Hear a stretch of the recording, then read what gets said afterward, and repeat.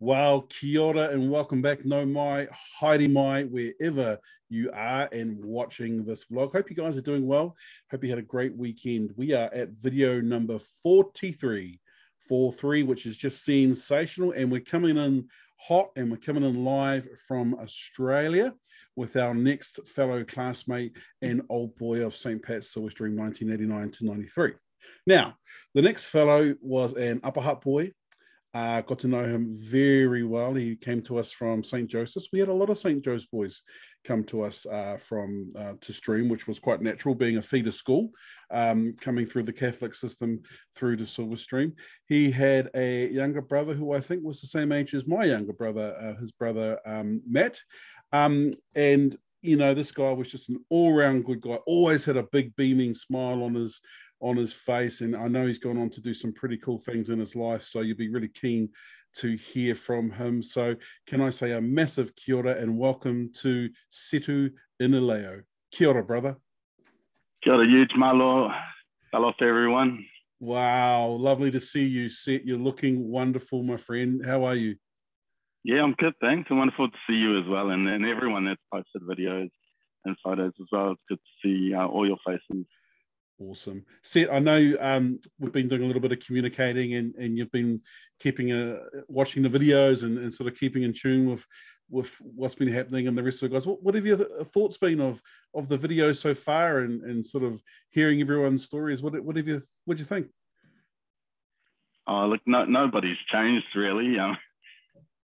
I've absolutely loved the videos. I've loved catching up with what everyone's been up to. Few emotional videos there with old Mick Byrne, and good to see all the old St. Joe's boys as well, but also the Lower Hutt Day boys. I was pretty proud Day boys, so the more Day boys that get out there and do their videos, you know, the happier I'll be and the bigger the smile will beam. So keep it up, boys.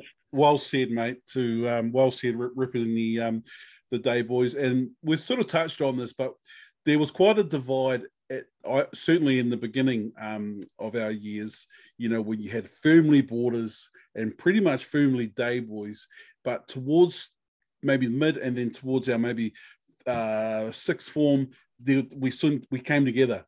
We came together quite nicely. But at the beginning, there was a bit of a divide, wasn't there? Yeah, I think there was definitely a feeling out period between those who were local and those who weren't local.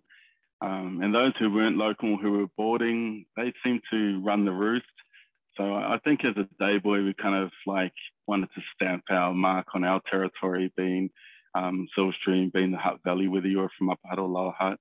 But yeah, you're definitely right. As the years gone by, it was all about the blue and white, really. It was just stream all the way. So, and that probably happened, I felt like it happened pretty early, maybe mid fourth form, that everyone just started being all about the blue and white. So nice. Yeah, we did mold pretty well our year.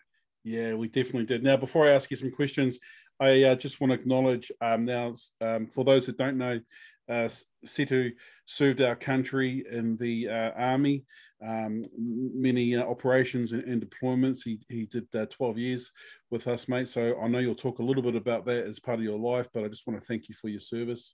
And, you know, and it was a terrific service that you gave New Zealand. Yeah, not a problem at all. Thanks for that, Huge. It paid the bills. And I know a few of the stream boys have gone on. I know Ian Peters is in the Air Force, or was in the Air Force. I'm not quite sure. But I actually served in the artillery with Alan Kinsella. So he was one of my majors coming through 16th Field Regiment. And he's gone on. He was, I think he was 7th form when we came in third form. So he certainly was. Alan was Keg's brother. Paul right. was his younger brother. Wow, that's wonderful. Well, see, let's kick into it. So I'll let you tell the story. So take us back to when you first began at St. Pat's. Of course, that was 1989. So what brought you to Silverstream? How many years did you end up doing? And touch base on your first day. Oh yeah, like most of us, Mum and Dad had made that decision for us. Obviously, being a St. Joe's boy, I was always going to follow the footsteps of everyone else that had come through St. Joe's, and it was probably under the guidance of the parish as well, along with the St. Brendan's crowd. So first day, I remember rocking up. We were all told to meet at the station. We all met at the station. Most of us had caught the train and from Upper Hutt and Wallsville Station. And I remember standing on the front doorsteps out the old building, and I think it was Nick Einan was our prefect. He came and grabbed a few of us and then took us for our first day. Other than that, I don't really remember the first few months of school. It's all little spots here and there where my locker was up in the new buildings, the classrooms that I was in. So the uniform was oversized on most of the boys. That's how I came through the St. Joe's, and I really didn't want to go to St. Pat's. Most of my family were at St. Bernard's in Lower Hutt, being a Tokelau boy. I was a little bit glassy-eyed, I guess. Possum and Dare lights when I first come to Stream. Most definitely, as we all were. Now, what year did you leave Silverstream, and what did you do the first year after you left? So I left Stream in '92. I left Stream. So halfway through sixth form, I was another one of those that was asked to leave Stream. So I remember it quite well. I remember the first 15 trials. A lot of you probably don't remember my rugby days at Stream because I played rugby league for the Upper Hutt Tigers. I played alongside Campbell Clark. The two of us went off and sort of made our own path, wanting to be Balmain Tigers or Canberra Raiders.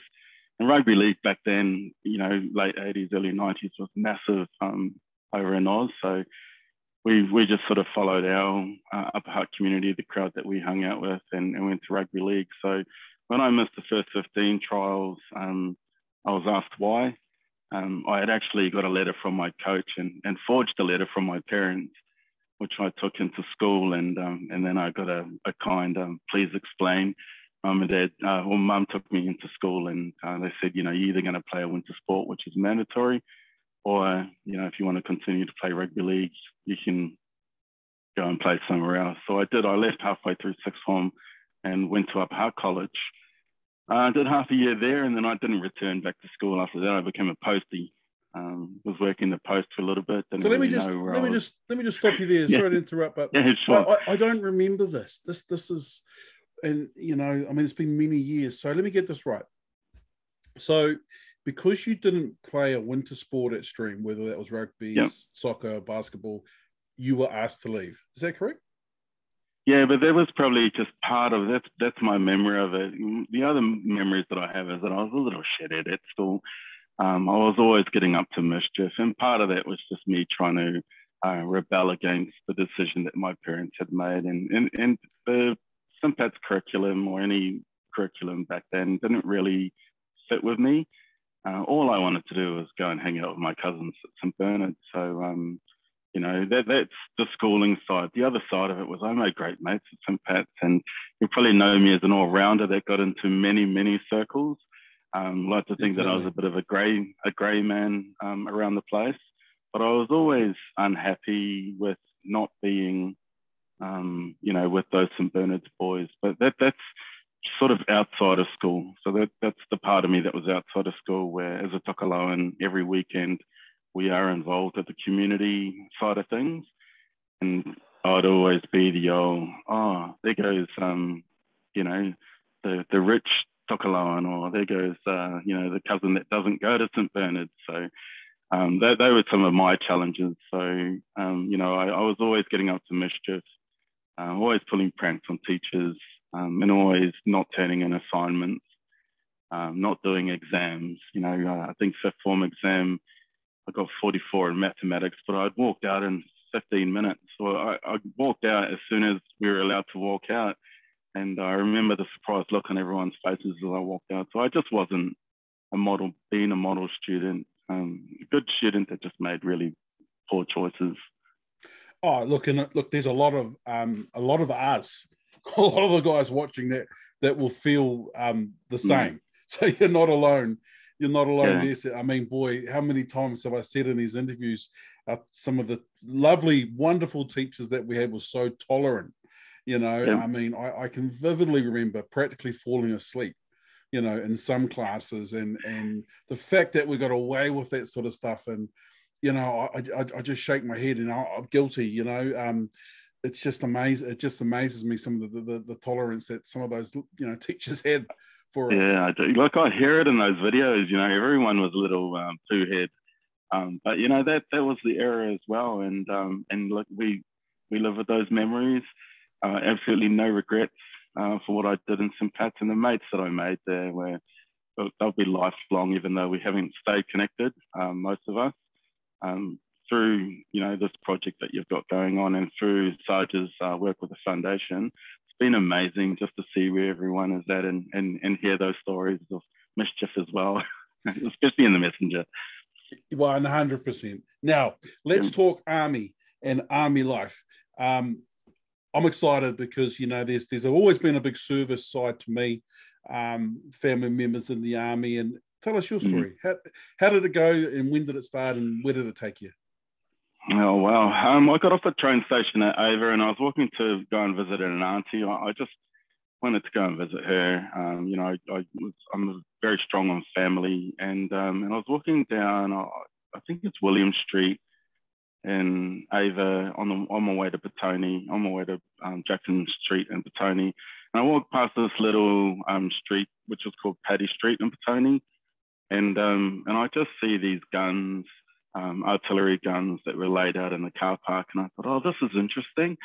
So being the mischief guy that I was, walked in, and a big mouldy bloke pulls me over and he says, oh, you're here to sign up? And I said, oh, I'm just curious as to what's going on. But he actually took me in, scheduled me an interview, recruited me on the spot. I really didn't know what I was getting into, but absolutely no regrets about walking into Paddy Street that day. And I feel like it was a calling, because I was really looking for something to do. You know, after while working at the post, I started working at the warehouse as a storeman, warehouse in Upper Hutt, and the department store. And then I really didn't know what I was, you know, going to do with my life. So it was just one of those fortunate scenarios, you know, rocking in and signing up. And I remember doing my my entry test, and the psychometric test. They were like, "Oh, you're one of those clever coconuts, aren't you?" And I often think, well, Mum and Dad did send me to St. Pat's Stream, so maybe I just had a leg up on all the other coconuts, you know. So yeah, that was sort of the beginning of my journey. September '93, I went and did my intake, and you know, most of you would have been sitting your 7th form exams then.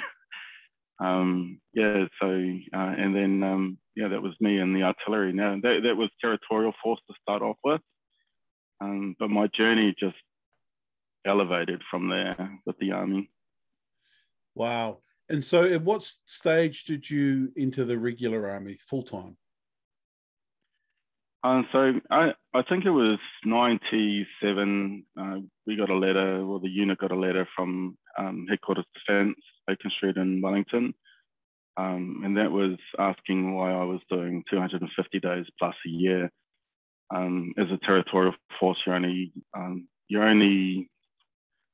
you know, supposed to be doing like 20 days a year plus the annual field exercise. But I was kicking out about 250 days a year that year, and that's just because I was everywhere and wanted to do everything. And I was instructing the Army Depot in Wairuru. I was taking some of the basic trainings in Trentham. So I decided in '99 that I would go regular force, and that was to start off with 1 Battalion Royal New Zealand Infantry Regiment. Although I held my rank as artillery, it was sort of like a seconded posting to Alpha Company there, whilst they were prepping for East Timor. And then on return from East Timor in 2001, I decided that I would stay regular force, but with my home unit, which was 16th Field Regiment. Fantastic. So I think we mentioned, look, about 12 years in total. Can you give us some of the countries or operations that you went on? Look, Timor was the only operations I went on. But as an FO signaller, my captain travelled everywhere. And of course, when he traveled everywhere, we would have to travel with him. So Singapore was one of those frequent travel places, working with them in their artillery. All over the country in the most remote places, we had keys to every secret dive spot there was. But Australia was the main place that we had come over to. So all around Northern Territory, Western Australia, South Australia, if there's a patch of desert, we can be there in a helicopter ride. So Club Nouveau, around the Pacific, there were a few places around the Pacific, would be for maybe a day or two, but they weren't in any operations. They were just, for some reason, Captain Parker would just be dragging us around because we hold his radios for him. Wow. Well, we spoke to Dan Walker the other day, another day boy who, of course, he served in the Navy here, and now we're talking to you in the Army. So, look, again, man, thanks for your service. Now, tell us about your job, your current job. So, what do you do now, Set? Oh, like now I work in corrections. I am a screw or a custodial officer. That's only a new venture that I've sort of tapped into, wanting to get back into service. Prior to that, I was working in the corporate world, and like a lot of the guys, I was sort of in sales, account management, but mainly in project management with NBN and the largest telco over here. So a bit tired of that, wanted to move into serving the community. So I babysit criminals, for 12 hours shift work. Now, I know you're coming from, you're beaming in from Aussie. So whereabouts in Australia are you, and what prison? Do you work at a particular prison? Which one are you at? Oh, yeah. So I've just moved down from the Townsville Correctional Centre. So there's a few prisons up there and work camps.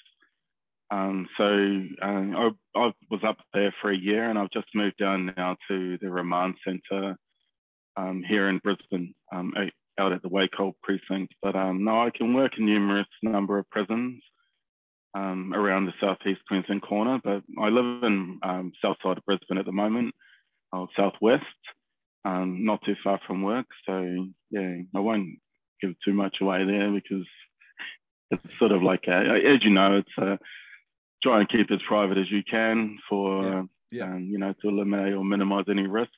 Yeah, 100%, 100%. Well, I know Paddy Ford will be watching this, and he did a stint here as a corrections officer, as he mentioned in his video. So again, man, another tough job, but we just want you to we admire what you're doing, man, and keep safe when you're doing that job, eh?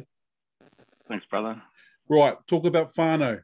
Are you married, and do you have children? And if so, please introduce them to us. Yeah, I say I'm married. Heather and I have been together for 21 years, just under 21 years. I became a young dad real early. Before I turned 18, I had my first child, and I've had 6 since. So 7 daughters. That's my brood. Nice Pacific Island family, nice and large. Heather and I have 4, and then I have 3 previous. So they range from the ages of 27 all the way down to 7, about to turn 8. Wow, all girls. All girls, yeah. Wow. So I've got a netball team there. Yeah, you certainly have. And yes, mister, you did start early, but then that makes you a young dad too. I was a very young dad and, really naive back then. But I'm so grateful for the life that I've had with my older girls. So are you a koroi yet? Yeah, I am actually. I've got 2. Hey, you might be our first. You might be our first grandfather. Yeah, everyone else is keeping it low. Keeping it under the radar. I'm sure there's a few boys out there that have, earned their grey hairs. Hey, you're looking good for a grandfather, mate. Just quietly. Yeah, thank you. Far out. Oh, that's awesome. So you've got a big family, which is wonderful. We just touched on where you're living at the moment. Now, look, let's get back to Silverstream as we're sort of ending heading towards the end of our interview. Now, look, memories or particular memory or memories that you have that you've held for all this time that you sort of think of every now and then. Have you got something that you can share with us of your time at Silverstream that may be personal to you that you can share with the rest of the guys? Oh, look, I always reflect back to stream whenever, you know, I hit a milestone or I'm in a moment in my life. And I remember I've been in so many helicopters, fight so many weapon systems, and each time, you know, I'm in those moments, I think of, you know, Miss Yongarius's science class and how dark it was. Or I think of Miss Wally, you know, she took us through Philip Claremont and Max Beckman with some artist expressionists that she wanted us to do in art. Or I think of the horticulture trip that we had with Mrs. Hicks, and we went down to her house down near Akatarawa, Birchville. You know, I think of all these little moments. Every time I'm in a situation where I feel grateful, I reflect back to some of those moments in stream. And you know, Mr. Brown took us through Sergeant Pepper's Lonely Hearts Club Band. So when I hear that on the radio, I just think of Mr. Brown's music classes. So it's little things like that. Obviously, there's the big ones. There's Kingan not winning any swimming sports. There's the McKivity Shield. Greg Mocker, you know, I remember, you know, I did a PB in javelin. At training, we had a training coach. I think it was Mr. Thompson. He had a son and a daughter at Hetatonga College. So he was from outside of the community, but came to coach us. And I remember throwing the javelin and doing a PB at training. And then Greg Mocker comes along and beats it by like 5 meters. And I'm huffing and puffing there, but it just made me want it to be better. You know, it made me want to do a whole lot more. And, you know, so the athletics, Chris Fui, Hayden Whippich, watching those guys sprint, James Curry, you know, Shane O'Reilly. I remember, you know, he would try and throw everything, including the high jump mat. I remember the B-boys, you know, they used to do that, you know, spirit hands thing and throw everyone over the rugby post.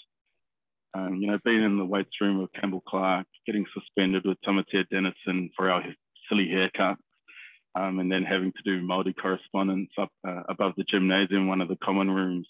So a whole lot of little things. And I'm sure everyone's got those sort of little moments that when they're in a moment of their life where they feel blessed or they feel down, they just reflect back on Simpats and, you know, some of those little moments that we had at our school. Wow, yeah, you've really you've nailed it. You've captured it beautifully. Now you mentioned Campbell Clark, who I remember very well. I'm not sure. Look, do you keep in touch with him, or do you keep in touch with anyone from our year? Everyone's a little bit, you know, busy, and you know, me included. So I'm a little bit guilty of maybe not doing enough to get back home to see everyone physically. But I'm always stalking you guys. You know, as you know, I'm always liking your posts, and it's the same with everyone else. You know, I know that David Handersides is down the road in New South Wales. Tamatea Dennison's up in the air, so you know, I plan to like catch up with him. Wadsworth I haven't spoken to, or Simon. You know, these are all like my sort of immediate circle. You know, I haven't really caught up with him. Last I caught up with him, I was living in Waifatu there in Lower Hutt, and that was years ago, maybe 12 years ago. So I haven't really caught up with anyone in my immediate year group.